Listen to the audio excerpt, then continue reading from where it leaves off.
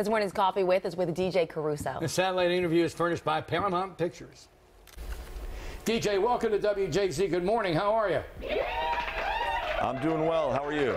Well, we're doing really well. Hey, first off, I want to apologize to the audience. I have my hand under the desk because the plug that connects to this earpiece is weird. And the only way I can hear DJ is if I hold it down.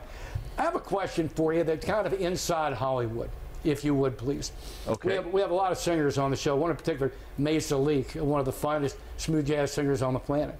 She said any more these days, records just sell concert tickets. Any more these days, do movie theaters just drive people to the Blu-ray, and is that where the profit is?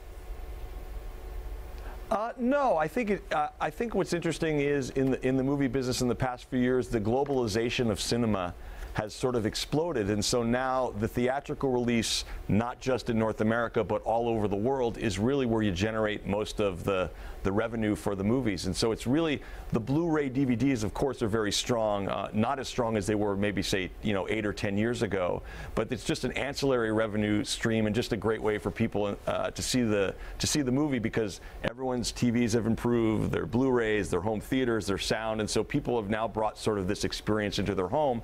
But still, as far as a business standpoint goes, it's the global box office of everything that happens all over the world now. It's not just North America. Does that mean you invest more in terms of the world premiere, like the press tour in the other countries?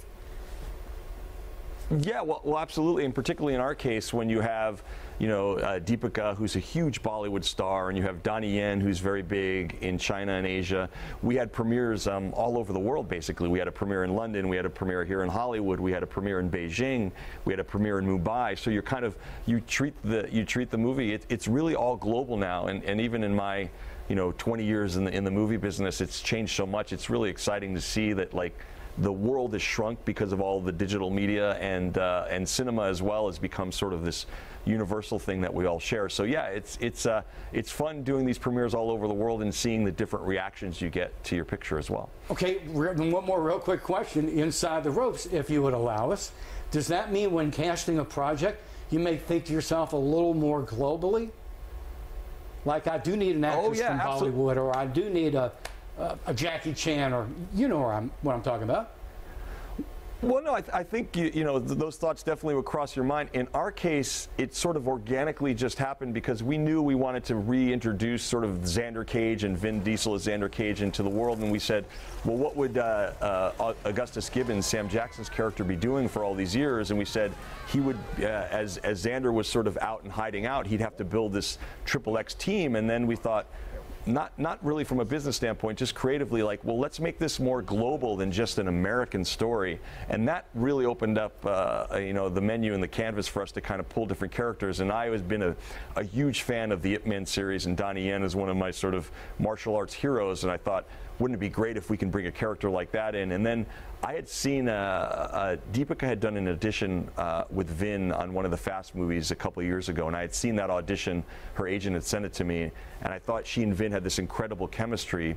And so then we thought to bring Deepika in as well, and we wrote a character for her. And so it happened organically, but I will, as you can tell in all the recent movies, I think it is something that comes across the studio's mind and the filmmaker's mind. And by the way, that's just the way the world is now, particularly living here in Los Angeles. Every ethnicity, every group, and every type of person you can come across is in your everyday life. So why not make movies with all those people in them? And that's I think the sort of how we're getting to where we are. We've arrived now in movies.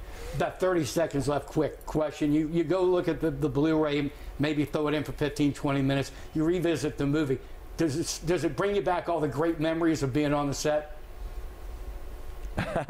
Yeah, it does. What happens is, I always say, when you get your final premiere and you feel like you're sending a kid off to college, you want to just take a little bit of a break for a while, and then you come back and you go back and you look at the Blu-ray and you hear the music and you see the things, and you kind of jump right back into where you were a few months ago. But it's really rewarding now, because obviously DVD and particularly the Blu-ray and the quality of the picture and the sound and everything it's so similar to what we've built in the cinematic experience that it's very rewarding to see it on the Blu-ray. Blu-ray, DVD, the return of Xander Cage. Yes, sir. Hey, DJ Caruso, thank you so much for taking us inside the ropes. We really appreciate your time. Hopefully we'll talk to you again.